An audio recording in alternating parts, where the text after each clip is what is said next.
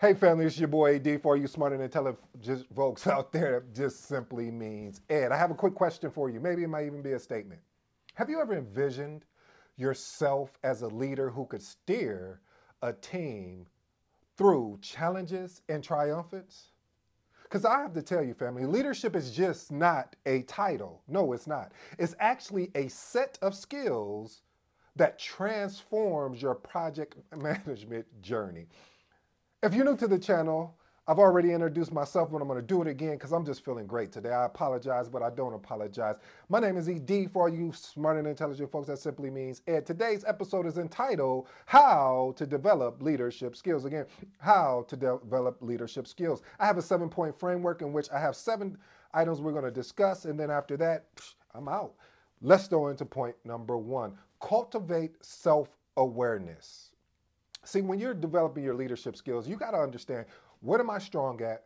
What am I weak at? And what are my values that will allow me to be, that will create my foundation to be an authentic leader? So for me, I'll give you an example, family. When I started understanding leadership even more and more, I was trying to be like every other leader. I was trying to sound like Les Brown or sound like Eric Thomas or deliver a speech like Steve Jobs. And I was like, that's not me. But what if I could take a little piece of each one of them that I really like about each one of those people that I just named and add it to my own style and deliver it in my own style? Now I'm authentic. Now I am my own version of me. I am not what they say, a copycat, or back in the day they would say a Xerox copy. So with that being the case, family, we have to develop and cultivate a self-awareness. And I'll tell you, there's ways to identify self-awareness about who you are. You can ask your peers, your colleagues, your leadership. You could also take a personality test. I love taking personality tests to see kind of my progression. One of my favorite ones is the Strength Finder by 2.0. Also, some of the DISC assessments. I really love the DISC. I actually like the DISC assessments more, but that's subjective. I mean, a personality test, really, it depends on how in depth you would like to go, will allow you to really understand more about yourself. And that's important, family, especially as you are developing your leadership skills.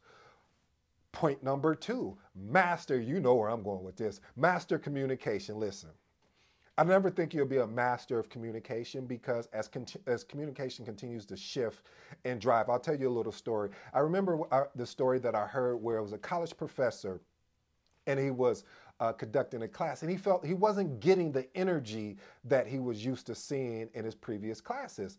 So he began an experiment. And one of the things is he noticed that there really wasn't that collaboration and people talking. So he just picked 2 random students out of the class and had them come down and just have a conversation. And it was a slight struggle, and he was confused. He said, So he said, this is what I'll do. He took 2 chairs. He said, I want you guys to sit with your back to each other. And as they sat with their back to each other, he said, now I want you to pull out your phone and you guys talk that way through text message. And they were able to talk fluently. And so I say all that to say, family, that there's going to be times where you may have to text, you may have to be verbal, you may have to be able to communicate at through email or through letter. So mastering communication, I don't believe that you can ever master communication, but I do believe you can continue to build your toolbox, or as I call it, your communication toolbox, to be able to be adaptable in any situation. So if it's a verbal type of situation, you're able to articulate yourself well. If it's a written, you're able to write really well. Whatever that thing is, you're able to build that. So building effective communication, it builds trust and it fosters strong team connections. Point number 3, sharpen decision making.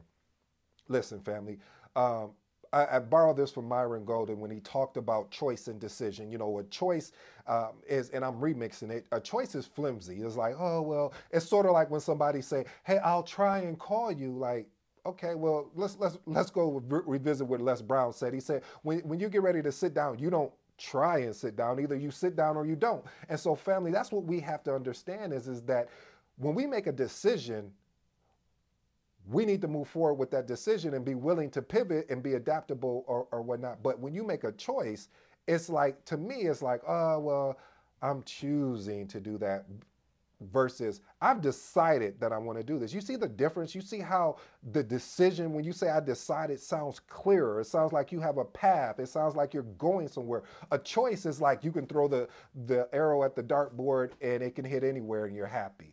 So when you're developing and working on your decision making, understand that being able to make informed, timely decisions will continually to help grow you in whatever career you're into. But hopefully you're in this career what we love and what we call project management. Let's go on to point number 2.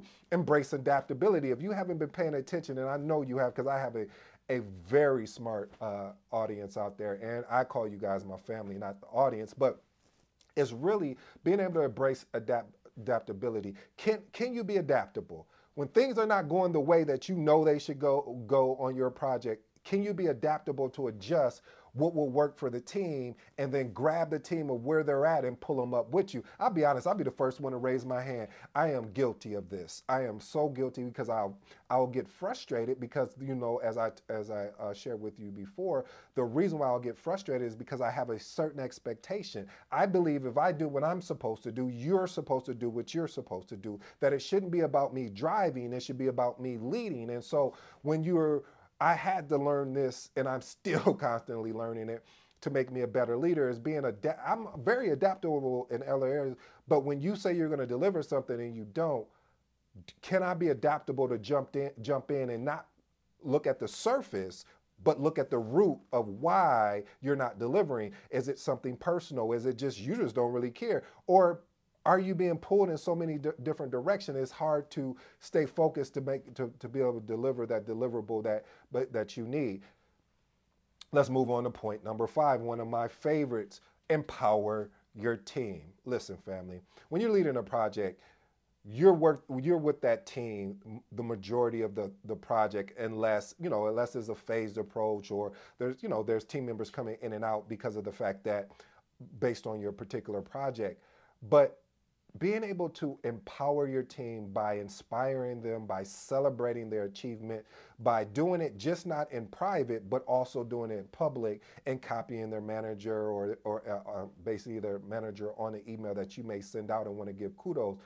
But I think that's a lost art. Everyone thinks it's always money, and sometimes it is, but sometimes it's also, I want to be appreciated. I love what, I don't know who said this, so if I apologize, but I heard someone say, I'd rather go where I'm celebrated than where I'm tolerated.